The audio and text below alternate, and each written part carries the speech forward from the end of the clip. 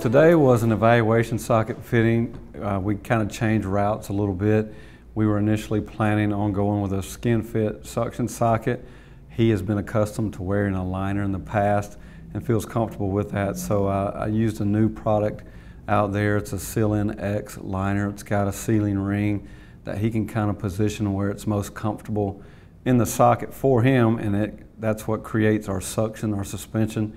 So it was holding on really well. He was really comfortable in the socket.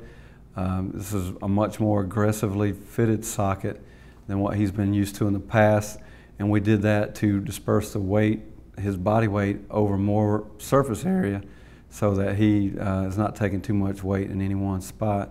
So he was a lot more comfortable today. He ran on it for the first time. A little bit awkward today. I think that'll get better. We'll push him a little bit more next time because he knows a little bit more what to expect the next time he gets up on the prosthesis. We're using the Autobot running knee and foot. We've used it in the past and had good success.